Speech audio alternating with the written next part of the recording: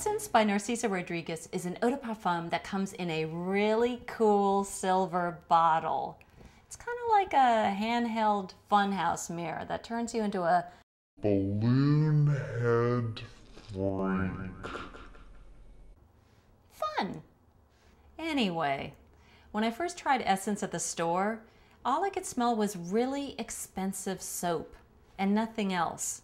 Later at home, without the chaos of the perfume counter screaming for my nose's attention, there was more to it. This time, I smelled it as powdery, pale incense. I got excited because as much as I hate soapy, I love incensey. I started to think that this would make a pretty good little stealth incense for when I didn't need to smell like the entire Vatican City. I thought I had Essence straight in my mind's nose until I wore it again. This time, it was back to the sharply soapy aldehydes, the molecules that bullhorn sparkling out from a fragrance. Kind of like the loud talker in a restaurant that you can't ignore, no matter how hard you try. And wearing it now, I pick up on the rose, but a rose heavily processed from its original dirt-grown aliveness.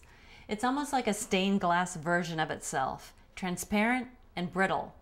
There's a titch of woody iris to give blessed powdery shade from the, oh my God, here it comes again, fluorescent white musk that teeters between aggressively clean and penetratingly sinus clearing. If you read between the wines, I really do admire Essence. It's every shiny, steam-cleaned, pure with a capital P note combined into what Narciso calls the smell of sunlight. Good hygiene never smelled so pretty. But as for me, I need to go sniff some moonlight now. I'm Katie Puckrik, and I smell.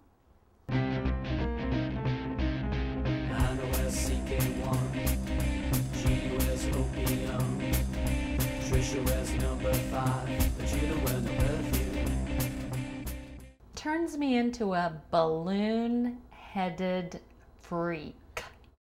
Balloon-headed freak.